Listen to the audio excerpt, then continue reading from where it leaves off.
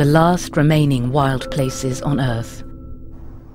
Primordial, timeless, untouched by humans. But are they as pristine as we think?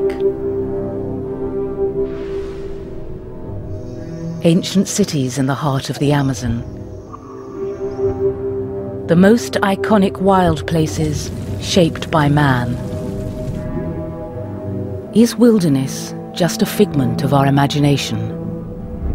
How natural is the natural world?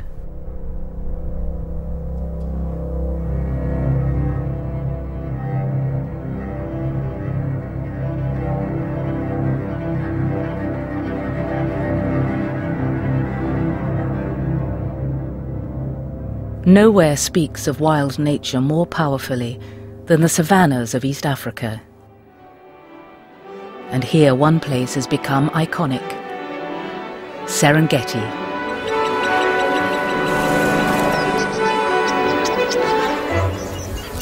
For many, Serengeti is the embodiment of wild Africa.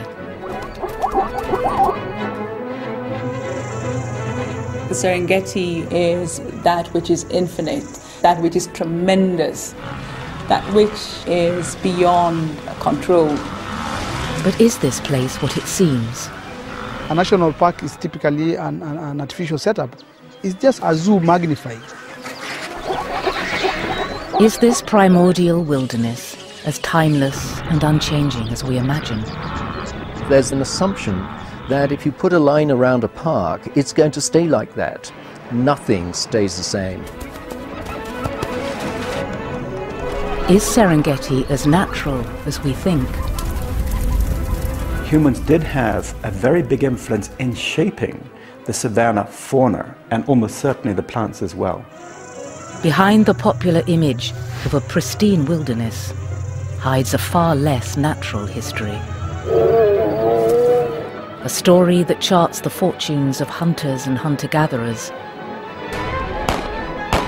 of devastating disease, war, and battles for political dominance. Taking us right back to the origin of our species and the very nature of existence.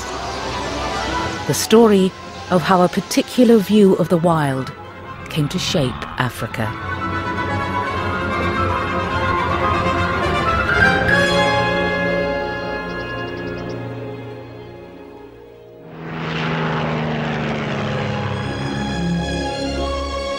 In 1957, a small zebra-striped aeroplane left Frankfurt in Germany on a 6,000-mile journey to East Africa.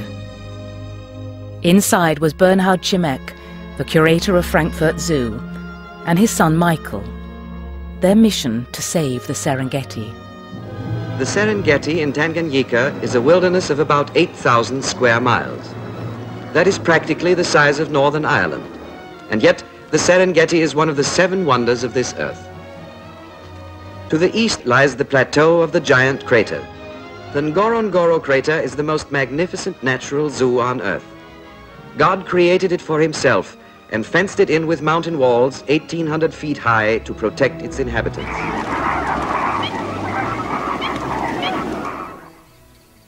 The Serengeti at that time was headline news. It had recently been made a national park to protect its natural wonders. But the British colonial government had just announced plans to make the park smaller, to allow more room for a rapidly expanding human population.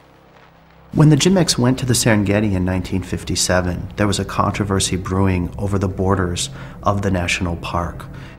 The British colonial government decided to create a conservation area that would include Maasai herders and separate that off from another part of the park that would be devoted solely to the animals. Though animals would still get some protection, leading conservationists the world over were up in arms. They opposed any reduction in size of what they saw as Africa's last great wilderness. And in particular, the removal from the national park of the spectacular Ngorongoro crater. Bernhard Chimeke was determined to prove the case for a bigger national park. He believed the key lay in the world-famous wildebeest migration. Serengeti's annual migration is a true wonder of the natural world. 2 million wildebeest, along with 500,000 zebra, following the rains across 2 countries.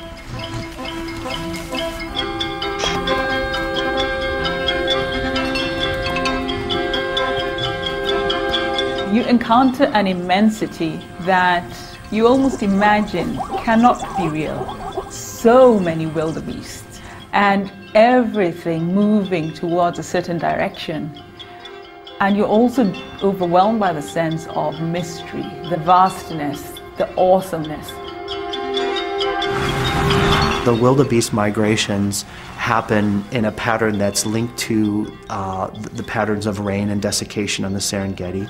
Their young, as well as those of zebra and gazelle, are prey for a number of the iconic predators: lions, hyena.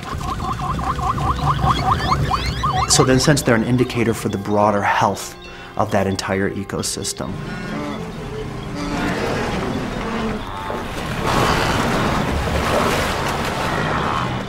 The migration is so famous today, it's difficult for us to imagine that as recently as the late 1950s, almost nothing was known about it.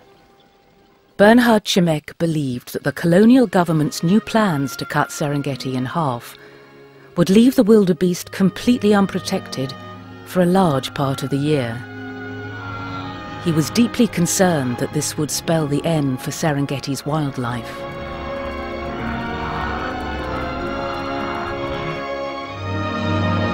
With the plane, Chimèque would be the first to follow the migrating herds and to prove that Africa's wild animals needed more space to survive.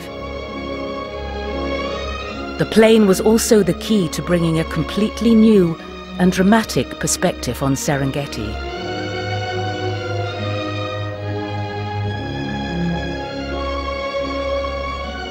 The film Serengeti Shall Not Die would show the splendor of this wilderness as never before and bring the plight of the Serengeti to the world.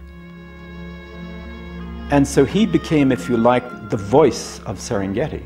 He became the one that went out there to the Western world, to North America and so on, through his films, to say, Serengeti is in trouble. This is the greatest place on earth, and what we don't know, it's about to be lost very quickly. And Chimèque would show the world what he perceived to be the real threat to Serengeti's survival: humans. It was this last great Eden, so to speak, which he championed.